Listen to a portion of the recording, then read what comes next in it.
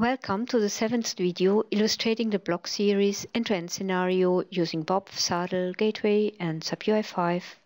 My name is Thea Hillenbrand and I'll guide you through the creation of the entity set business partner. New in this video is that we will map gateway associations to BOPF associations. The general procedure is the same as in the 5th video dealing with the entity set products. Again, we will first define the OData data model for the business partner entity set, then implement it using the service adaptation engine, create and map an association, and finally test it in the gateway client.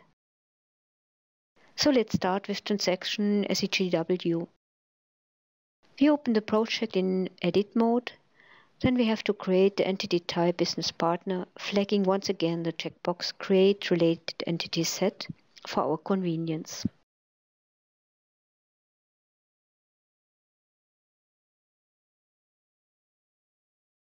We navigate to the properties and define the structure elements with its attributes. This time the business partner ID is the key.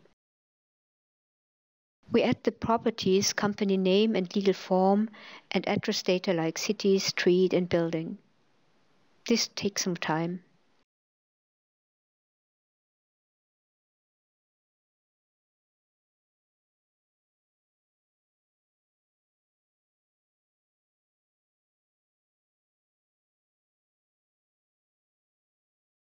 The entity set has already been created by the creation wizard. We populate the flags. That's almost it for the model definition, but prior to the association definition, we proceed with the property mapping. Again, we open the mapping editor in the service implementation folder.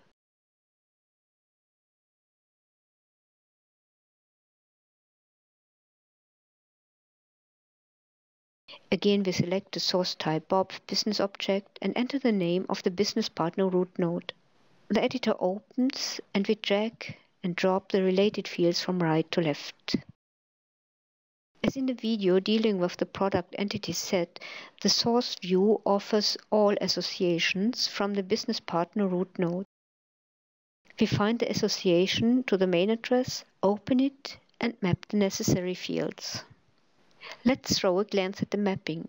You can distinguish the original root node attributes from those of the secondary nodes by the names. The latter one are composed by the association name and the element name of the target node.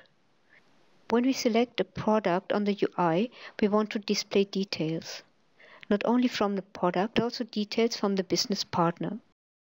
There are different ways to handle this requirement. One of it is to use a feature of the OData specification, the navigation properties. So we create an association in the data model section. It is an association from the product entity type to the business partner entity type. We enter the association name, select the corresponding entity types, and for convenience, we flag the checkbox Create Related Navigation Property for the association source. The wizard proposes to configure the association. As we want to refer to a BOPF association, we must not configure it redundantly. So we delete the proposal and finish the wizard. The association mapping has to be done in the mapping editor. Associations are attributes of the source type, hence we open the mapping editor for the product entity set.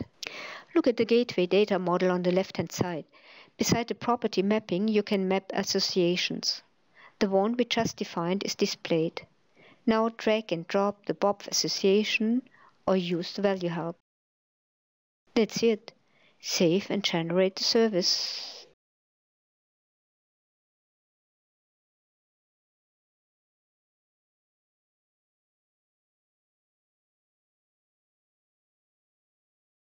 And switch to the gateway client in the service maintenance folder.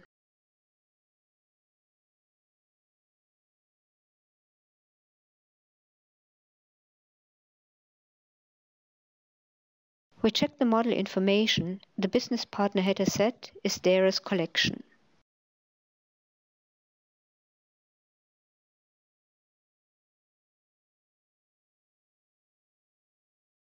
We select this entity set and get the list of business partners.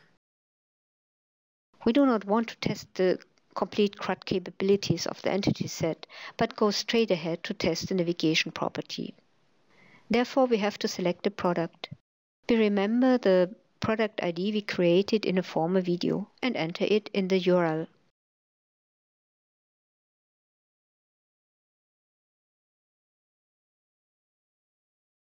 The reference supplier ID is 9, followed by some zeros and 20, just to remind it. To follow the navigation path, we complement the URL by a slash and the navigation property name. Then we execute the GET request. And here we are. The business partner ID 9, some zeros, 20 is provided.